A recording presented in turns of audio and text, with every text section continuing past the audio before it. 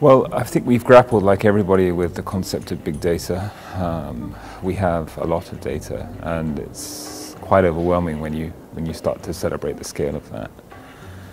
As we move forward, we're starting to realize that actually a more bite-sized baby step approach would be much better. So we're starting to make smaller data connections and really start to think from a granular perspective and understand the value in those small steps rather than trying to take off these huge bites and huge chunks as we go.